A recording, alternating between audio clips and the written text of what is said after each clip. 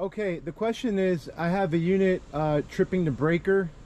Okay, most of the time when the units trip the breaker like right away, so let's just say you turn on the unit and then the breaker actually trips, most of the time it's a compressor. Okay, so how can you actually diagnose a bad compressor without calling an AC company to tell you? Because most of the times when you have a breaker tripping, you know, you're supposed to like call up a company just to really make sure, but then they're going to charge you a fee to come out, right? So how do you save that fee instead of, you know, you can do it yourself, right? So I'm going to show you how to check your compressor without calling an air conditioning company to make sure that your compressor is either good or bad. Okay, let me show you the fast way to do this with no